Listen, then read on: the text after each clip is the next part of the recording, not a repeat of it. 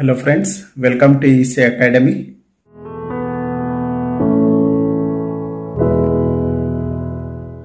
In this lecture, let us understand low frequency response of MOSFET amplifier. You need to remember that low frequencies are always affected by external capacitances that are connected in a circuit. To understand the low frequency response of MOSFET amplifier, let us consider the voltage divider bias circuit as shown in this figure. Here RD is the drain resistor, which is output resistor. RS is the source resistor. R1 and R2 are the voltage divider bias resistor. CC1 and CC2 are the coupling capacitors. CS is bypass capacitor. Here input is Vi, which is V signal that is connected to the gate through the resistor R signal, and output is measured across a drain terminal. Once we consider the voltage divider bias circuit, we need to write the AC equivalent circuit or small signal model of this voltage divider bias circuit. To write the small signal model, the DC source should be connected to ground and the capacitors should be short circuited. Since we are discussing about low frequency response, this low frequency is depending upon the external capacitances that are connected in the amplifier circuit. That's why the DC will be connected to ground. So whatever DC components are there in the amplifier circuit, that will be connected to ground, but will not short circuit the capacitor in low frequency response because we require this capacitor for calculation purpose. So we'll write small signal model by only connecting DC components to the ground, and we'll retain the capacitors as it is.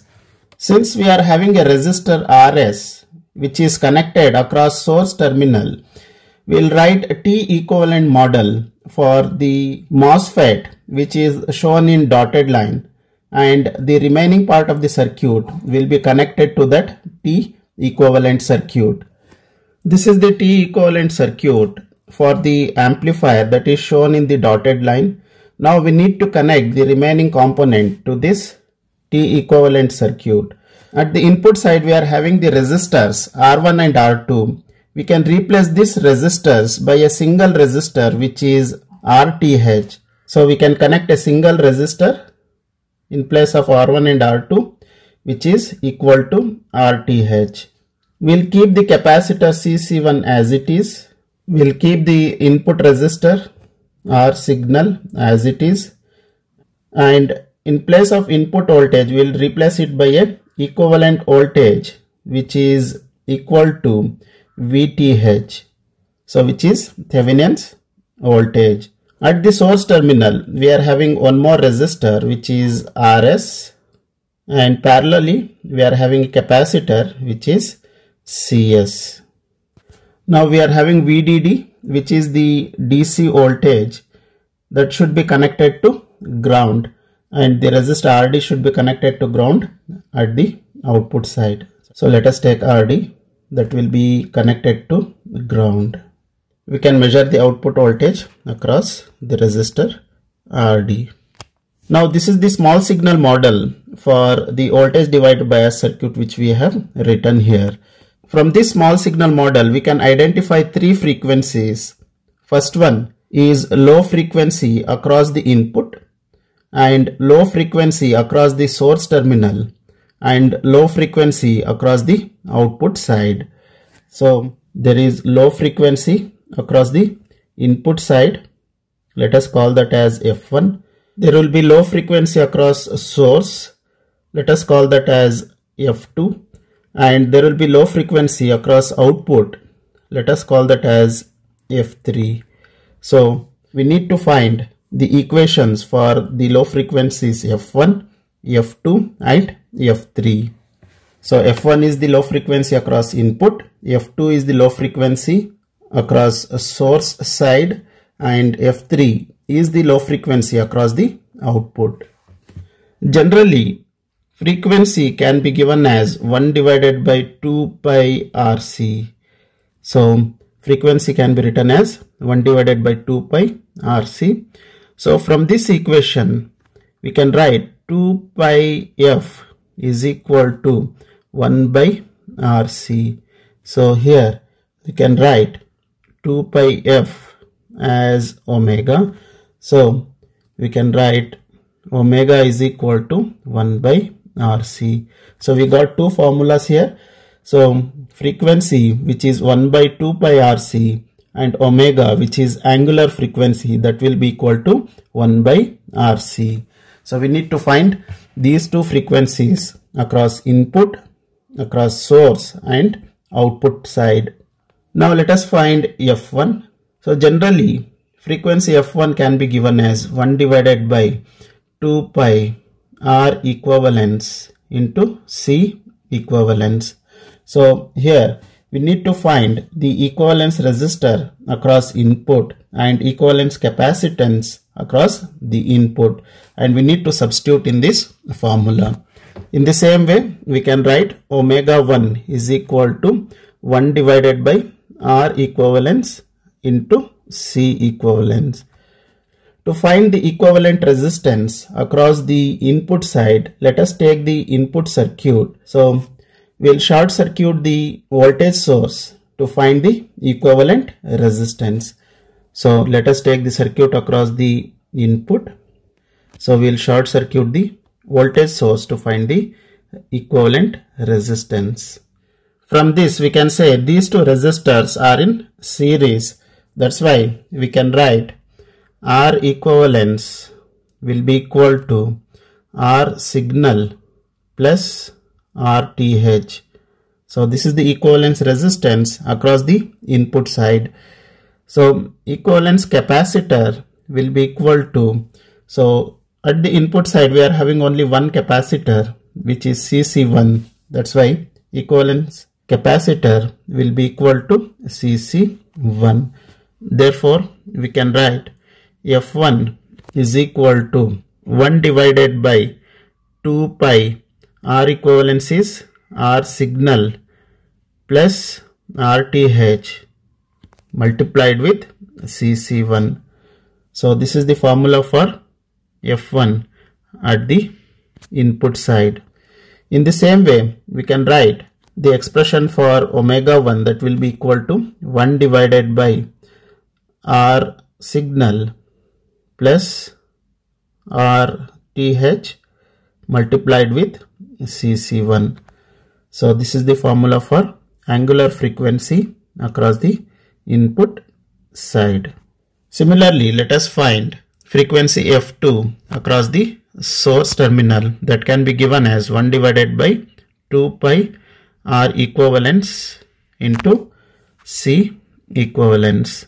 The same way, angular frequency omega 2 will be equal to 1 divided by R equivalence into C equivalence. To calculate the frequency F2, let us consider the resistor across the source terminal, that will be 1 by Gm and Rs. Along with this, there is a capacitor that is connected. So these are the resistors that are connected across the source terminal. So from this we can say resistor 1 by Gm and Rs are parallel. That's why we can say R equivalence will be equal to 1 by Gm parallel with Rs, and C equivalence will be equal to only one capacitor that is connected, which is Cs. That's why it will be equal to Cs. So we can write frequency F2 is equal to 1 divided by 2 pi into 1 by Gm parallel with Rs into Cs. So this is the formula for the frequency across the source terminal, and angular frequency omega 2 can be given as 1 divided by 1 by Gm parallel with Rs multiplied with Cs. So this is the formula for angular frequency.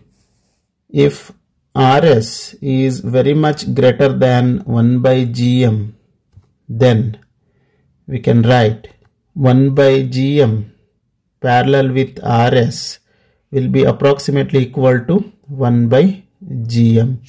Therefore, above formula we can write in one more way as F2 is equal to 1 divided by 2 pi into 1 by Gm into Cs, and angular frequency omega 2 will be equal to 1 by Gm into Cs.